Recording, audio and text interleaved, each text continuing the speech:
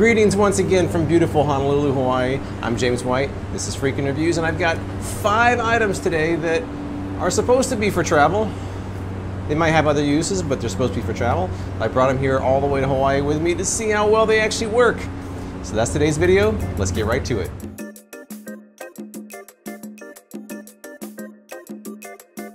If you've been with me for a while, you know I'm a sucker for Hawaii. I come here as often as I can, and I usually try to bring things with me to review as well. So today I've got 5 things, and it's kind of a mixed bag of different products. So let's get started with one that I'm not sure how much use it really has, and that is this travel hanger. When I was scouring Amazon for travel products, this one came up. It came up highly rated. Most hotels and condos that you stay in have hangers in them already, so I'm not sure how useful this is unless you're going somewhere where you know you're not going to have hangers, or if you're driving by camper or by car, that might be different as well. It's kind of a cool idea. As you can see, it folds up. It goes out once. You could probably put something like a child's shirt on it like this, and then it folds out once again. You have a little notch here where you can put straps or tank tops, and it does fold up into a nice compact design like that. I even actually stuck them in my sandals to save even more space when I packed them up. I was kind of creative. I put the hangers inside of these sandals here so I wouldn't really waste any more space, so they didn't really take up any extra space. So here's a few scenes of how the travel hangers have worked for me. All right, let's take a look in the closet here. Oh, what do you know? They already have hangers. These are some nice ones too. 1, 2, 3, 4, 5, 6, 7, 8. 16 hangers in here. These are pretty sturdy looking hangers. Now, hotels don't usually have this many hangers, I don't think.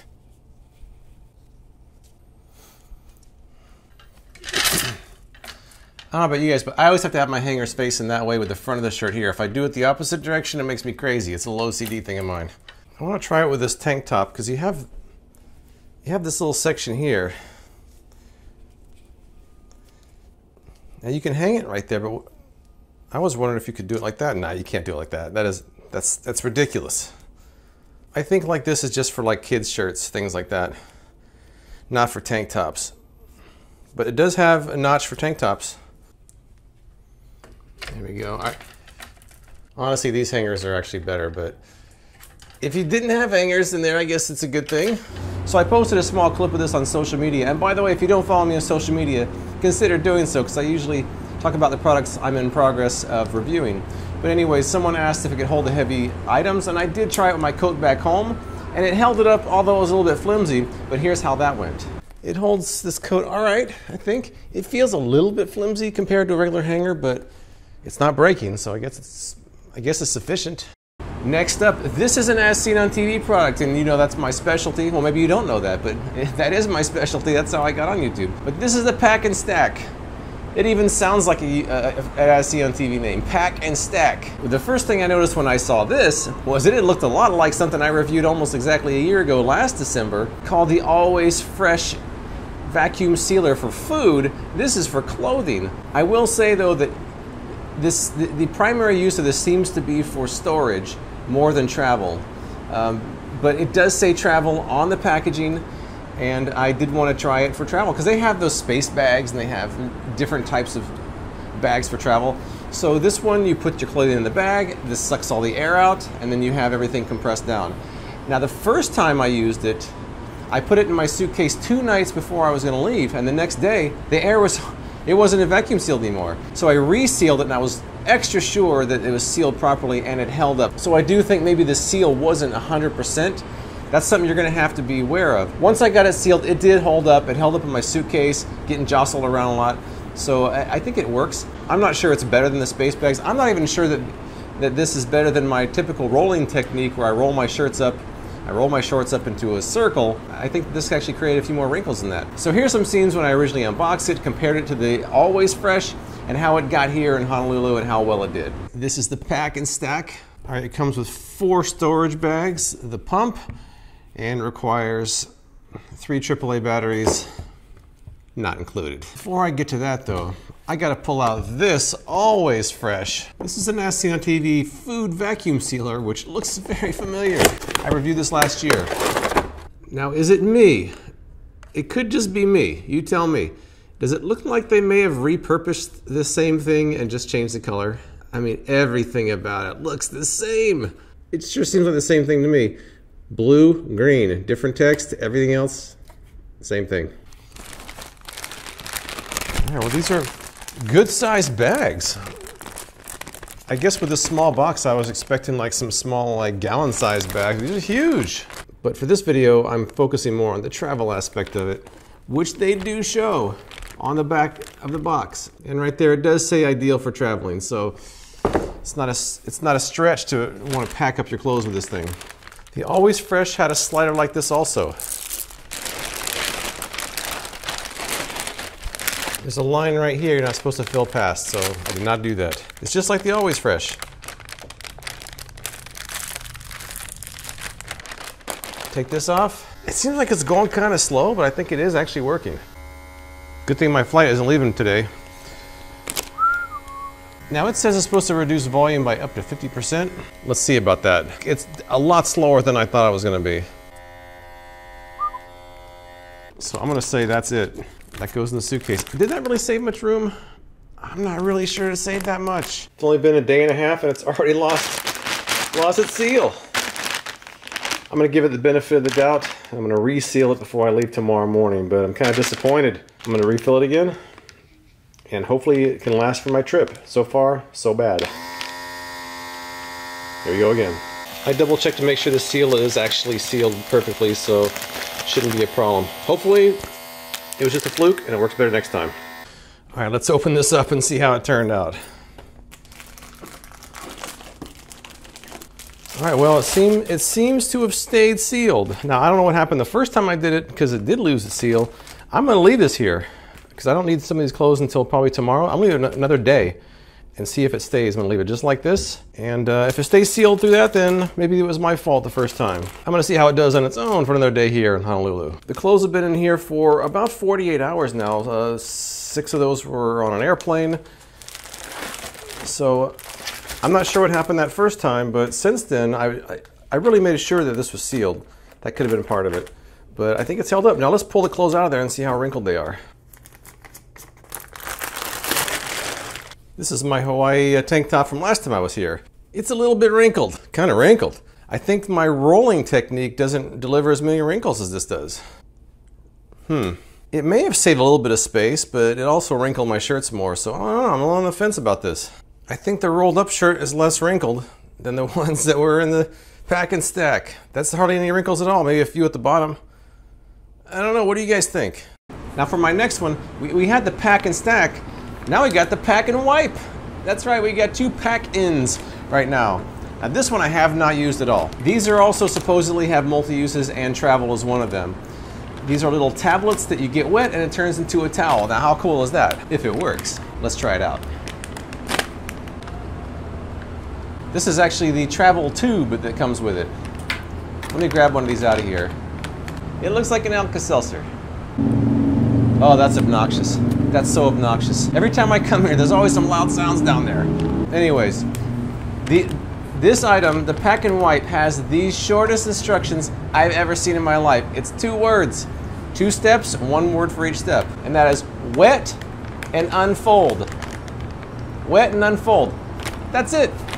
How much easier can it get? They're reusable, durable, and compact. That's pretty compact. And they do include this little travel tube here. I think you can fit 5 of them in here. So you can toss this in a backpack. You have access to 5 towels, which is actually pretty cool, if it works. Let's try one out right now. And by the way, I'm going to the beach probably tomorrow. I'm gonna take these with me and try to wipe some of the sand off my face. But I've got a glass of water right here. I'm gonna do one now and I'll do one tomorrow. All right, I had to move the camera because I don't want to get anything wet over there. Let's try it out. Oh, wow. It's expanding. Oh, there it is. Whoa! Now that is pretty cool. Very fancy. It worked. It kind of feels more like one of those heavy-duty paper towels than an actual towel, but let me see. Yeah. No smell to it.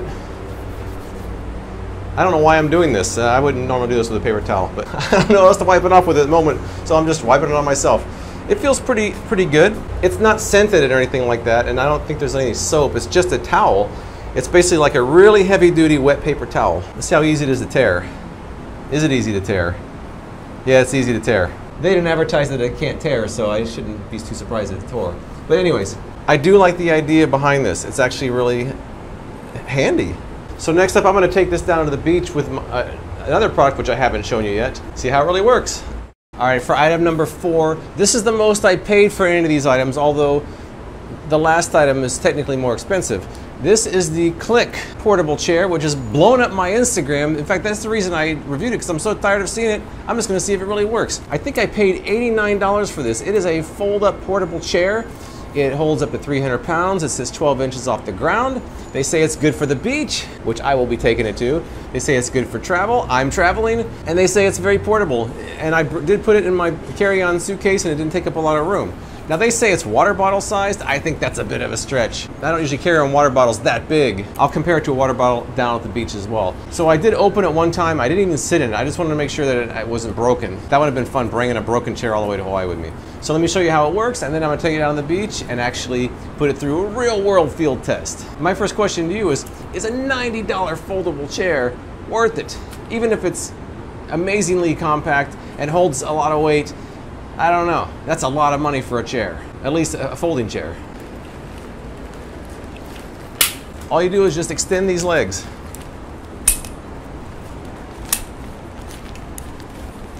Until they snap.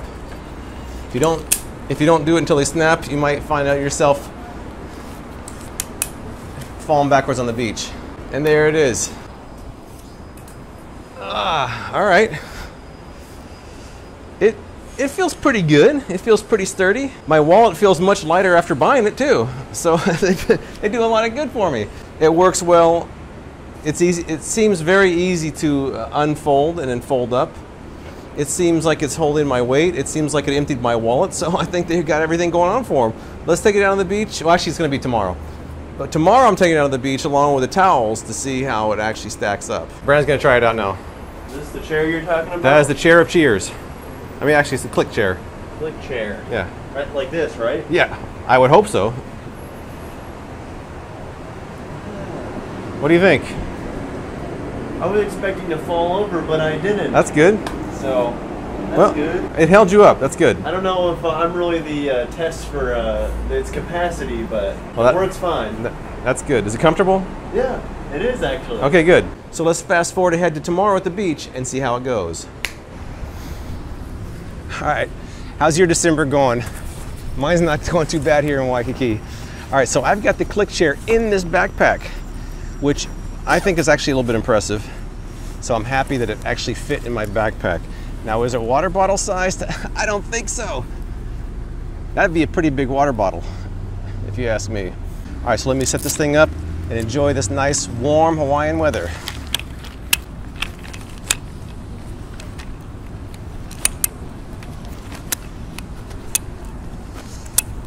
I'm getting faster at it.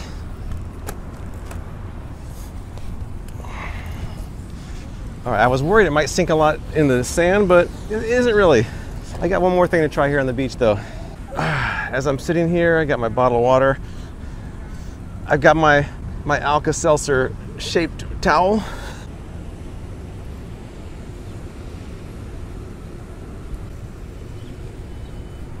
There you go. Get the sand off my hands here. I'm set. I'm gonna turn the camera off now and enjoy the beach for another few hours. So I'll check back in a little bit later on. But so far, the Cliq Chair is doing pretty well. I actually think, as compact as it is, I'm pretty impressed. I'm not sure if it's $90 worth of impressedness, but it's still impressive. I'll see you later. All right, I've got a very important update. My son Brandon down there has been using it, and he has something to say about it. All right, Brandon, what do you think about the chair? Well, I like the chair a lot, actually. Yeah? It kind of matches your swimsuit. Yeah, see? You got the red and black, and then the red and black. Perfect.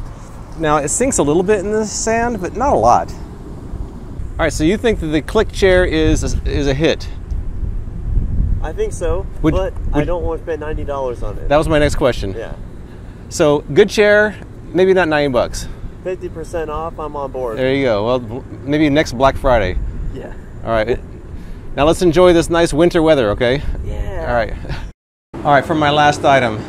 This is technically the most expensive, but I did get it on sale. Normally, it's $99. I paid $79 for it because it was I believe it was a Black Friday sale. Now this one, I think calling it a travel item is a stretch. They do say it's for travel, but they have a travel version, and that is the Ostrich Pillow. This is more of a desk pillow than the travel pillow. I will say also, it does not compress down very small at all. In fact, my son had to take it as his personal item on the airplane because I couldn't fit it in my suit. It would have taken my entire carry-on bag. Does not compress down, not good for travel. They do say travel is one of the uses for it. They have a smaller travel pillow. I would suggest that if you like it. So I've already used it, but I want to show you how it works. Let me flash back to my unboxing and then I'm going to do a few more things here. I've been waiting for this thing for a long time now. I'm finally getting to open it up. Ooh, can't wait. Oh, there it is. Oh, oh. I can't wait for Hawaii. I gotta try it right now. It's not quite what I expected. I'm not sure what I expected, but this isn't quite it. It's very soft. It's way softer than I thought it was gonna be. Wow. I can't wait to try this out on an airplane. My kid's gonna be embarrassed, but I don't care.